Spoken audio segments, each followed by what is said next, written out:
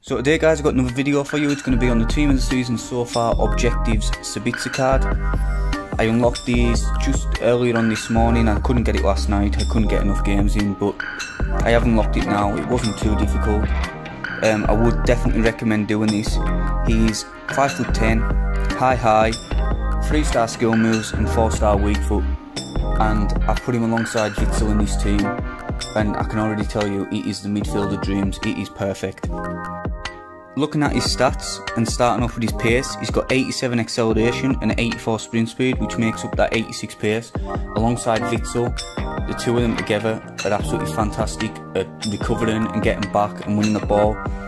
He's got 90 shooting, which is broken down into 90 attack positioning, 88 finishing, 96 shot power, 92 long shots, 87 volleys and 73 penalties. I wouldn't recommend taking penalties with him, but if you do go into a penalty shootout with him, as long as you go the right way, he's not going to miss. And obviously the keeper dives the other way.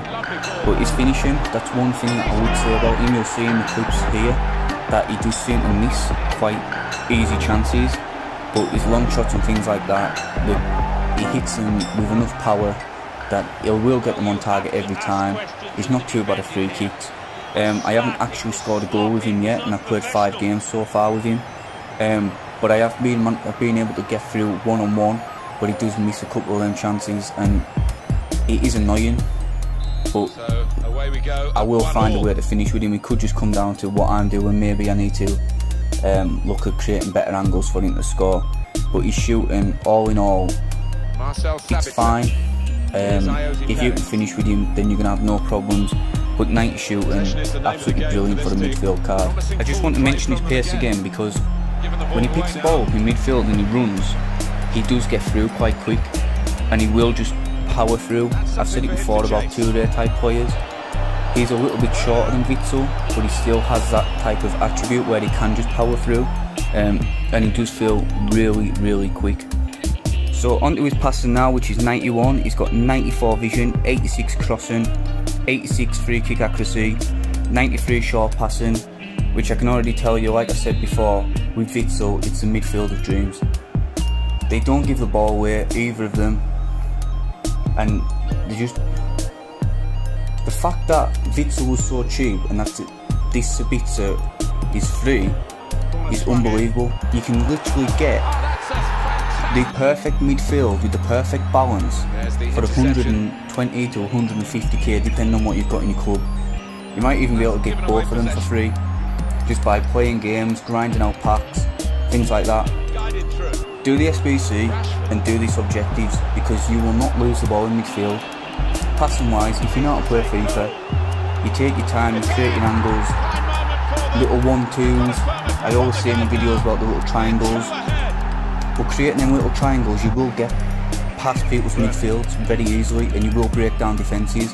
Because he's got the long passing as well, and he can just pierce a defence. He can pierce the midfield and pierce the defence with one great through ball, or one, you know, the RB and A or R1 and X. Then powerful passes that go straight to the feet of the player, and he'll take out 4 or 5 players in between him and the attacker that you're trying to get to. But his passing, you cannot fault it even slightly. He's absolutely amazing at passing. That 88 curve, as I say, I haven't scored with him yet, but he can whip a ball. And I don't know whether it's because I'm coming up against absolutely crazy keepers at the minute, but finesse shots don't seem to be going in as much, and I did struggle to actually get the 2 outside the box goals to unlock this guy. That's the only trouble I had with the objectives.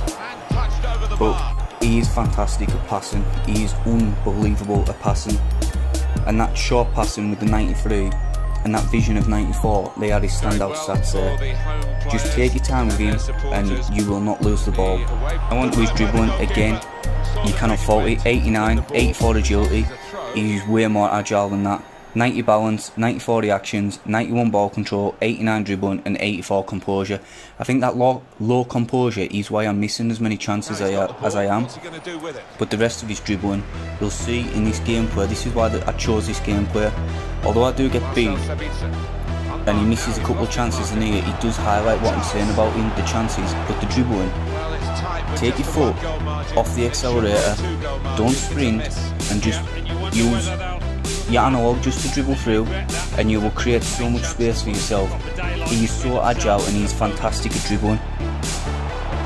I've said on a couple of these cards about stats that seem to lie, and 84 agility is definitely one of them, and that 84 composure is definitely one that isn't. That low composure does mean that once he's one-on-one, he does put a couple of shots wide, but that's the only thing I can fault on this card.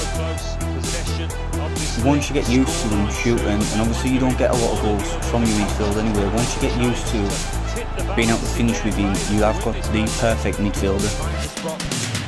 Now on to his defending and physical. I always do these two together.